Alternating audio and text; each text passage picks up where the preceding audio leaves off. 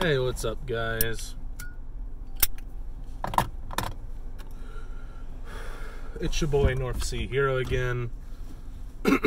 Although I guess today you could call me North FC Hero, because today we're going to be talking about the metric system. Yeah, I wanted to do another car vlog, but I wanted to take another little break from politics here for a second. I want to talk about systems of measurement. Now, for one thing, the metric system is actually used a little more commonly in the United States than a lot of people think.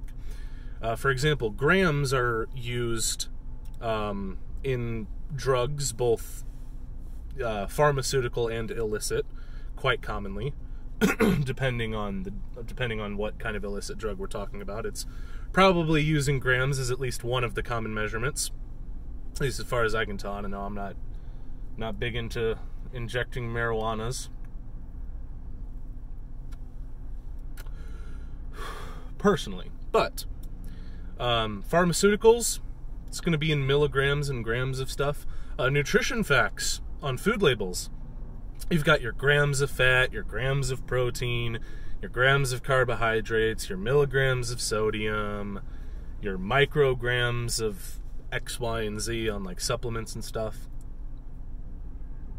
But why do we stick with the imperial system?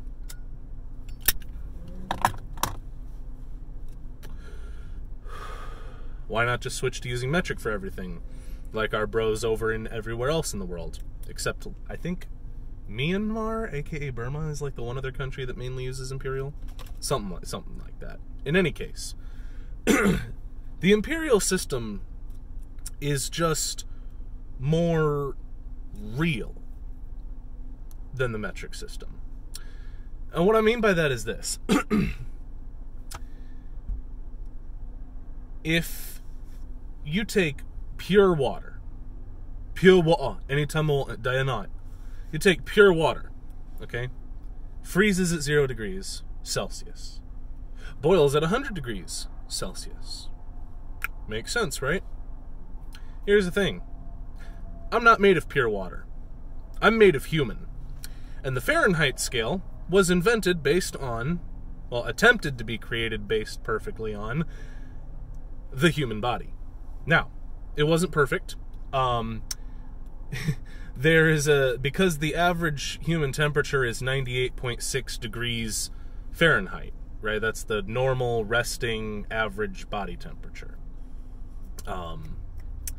There's a hypothesis that the guy who invented the Fahrenheit system, his name was something Fahrenheit, or Fahrenheit, I don't know. He was like German or somewhere around that, German, Austrian, something like that, I don't know. His last name was Fahrenheit.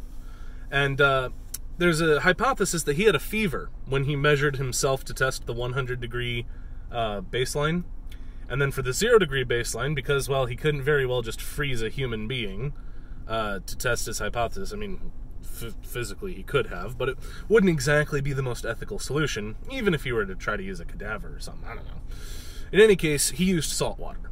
But it was a pretty decent approximation. I mean, if a human being is left exposed in 0 degree temperature, 0 degree Fahrenheit temperature, they're going to freeze pretty solid. And, I mean, the average human temperature is pretty close to 100, 98.6. It's not perfect, but it's something.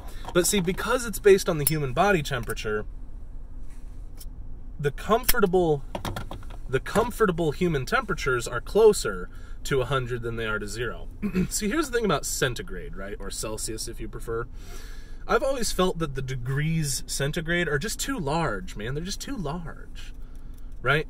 Like, if you were to tell somebody in a metric system country it's 20 degrees out, then they're thinking, oh, it's a nice, cool, summer breezy day. And if you tell them it's 30 degrees out, they're going to think, oh, it's a bit uncomfortably warm.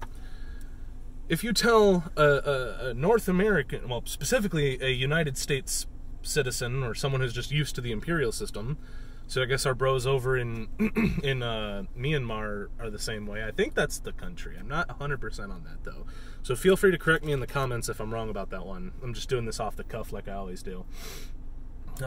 Some planning goes into these, but not a whole lot. These are meant to be more candid. to the point, trying to bring the U back to YouTube, In any case, if you tell someone like me that it's 20 degrees out, I'm thinking, oh, okay, it's going to be cold. I'm going to need to bundle up. You tell me it's 30 degrees out, I'm going to think, oh, okay, it's cold. I'm going to need to bundle up. Now, granted, there is a bit of a difference there because the 30 degrees Fahrenheit is above the freezing point of water, whereas the 20 degrees Fahrenheit is well below it. So with the 20 degree weather, there is some liability that any water that gets on you is liable to freeze on you, which would be bad. So there is a bit of a difference there. But it's like either way, you're going to have to bundle up, Now, if you tell someone like me, oh, it's 50 degrees outside, I'm going to think, well, it's a bit on the chilly side. Maybe I should wear a long sleeve shirt. I mean, a lot of people are going to be reaching for their jackets or even their coats at that point. My grandma's going to, be reaching for 17 layers. But I'm going to think, oh, it's pretty chilly out. I should grab a long sleeve shirt, maybe a light jacket. If you tell someone that uses the metric system that it's 50 degrees out, their responses, their reactions are going to vary between, oh my God, we're all going to die, and just another day in Melbourne. So, Fahrenheit, ironically, when it comes to measuring like ambient temperatures, is technically more precise because just the units of measurement are smaller. So as you take your measurements, they're going to be closer together, overall.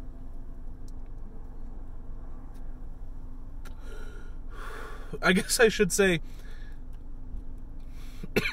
Fahrenheit without using decimal places is more precise than Celsius with decimal places, right?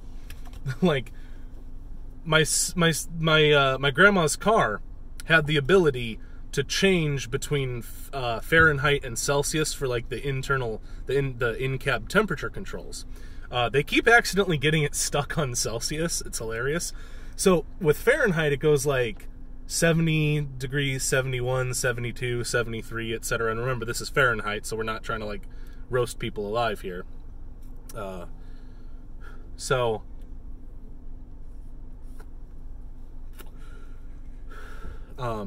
with Celsius, it's like 20, 20.5, 30, or 21, 21.5. I mean, you probably could turn it up to 30 if you wanted. That'd be pretty high level, but maybe when it's the dead of winter, you might want to start off the heat being on 30 degrees Celsius. I don't know. I looked up some basic conversions before I did this, by the way. Research.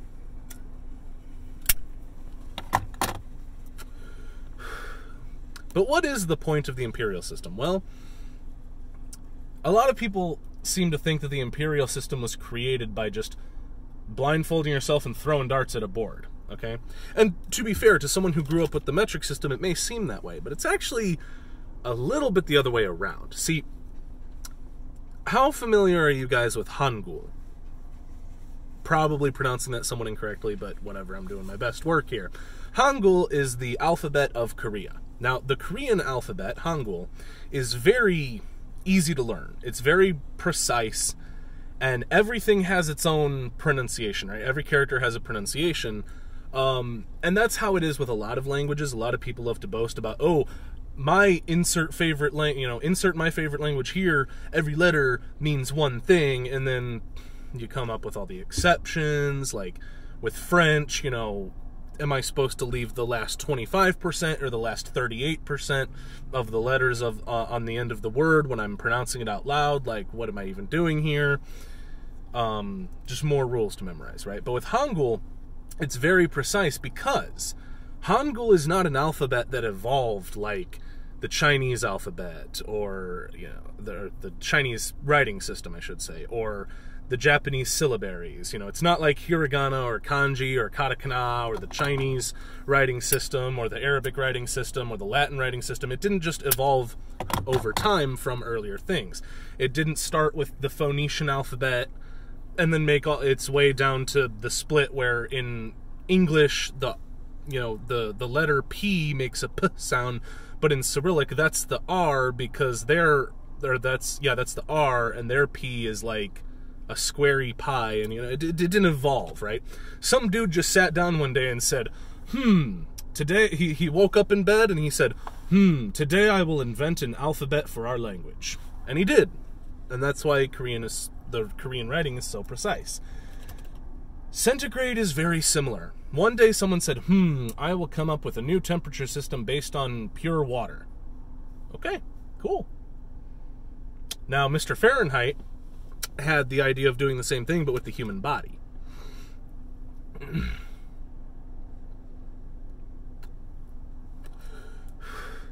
But what about my 12 inches in a foot? You can't just slide the decimal point around. Okay, fair enough.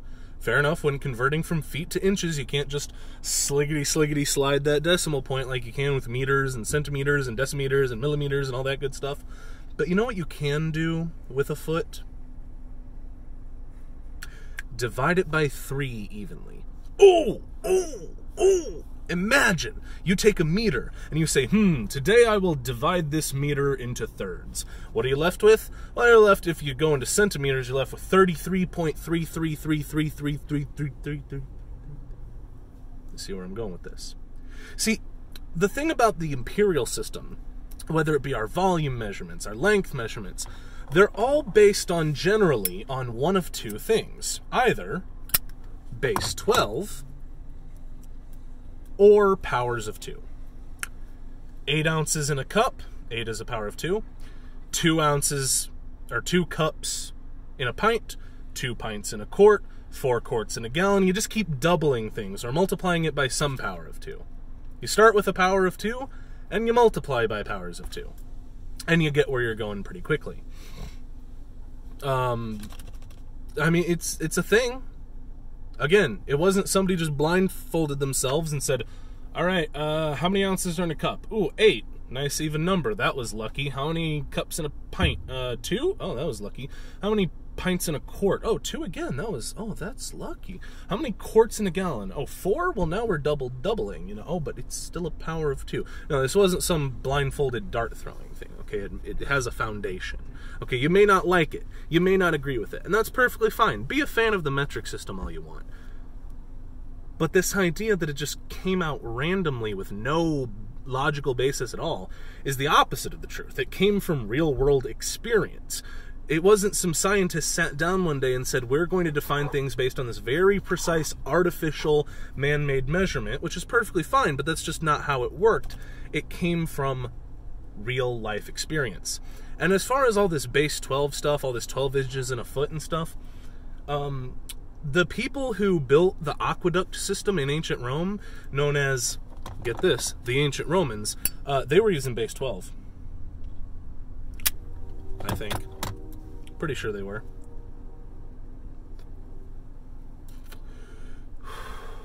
I mean, their numerals were just a whole different system, but when it came to actually, like, they were not using metric, okay? That's my point. They weren't using metric. They were using something else entirely. What about the ancient Egyptians? Those hardcore bastards were using base 60. Base 60. 60, by the way, is a multiple of 12. It's the product of 12 and 5. 2 very fine, solid numbers. They took 5 12s together and said, this is our base for our number system. And then they, go and build the pyramids and all kinds of other mathematically beautiful, precise stuff, not using the metric system. So this idea that the metric system is the only way to get any kind of precision work done, no. Now, for science purposes, I think the metric system is more than fine. I think it's honestly the best we have for, like, precise scientific measurements. Okay, if you're going to be working on the International Space Station, you should be using metric, in my humble and honest opinion, as an American. But I don't like the idea of being told it's 20 degrees out and thinking, oh, well, it's pretty good weather, and then when it goes to from spring to summer and it's blistering heat, the change was only 10 degrees. Maybe people who grow up with that are much more comfortable with it. I don't know, but that's just me. In any case, my point is, the imperial system has a foundation, okay? It wasn't just some dudes blindfoldedly throwing darts at a dartboard, okay? That's just a meme, basically. So yeah, that's all I wanted to talk about today. This is North Sea Hero, signing out.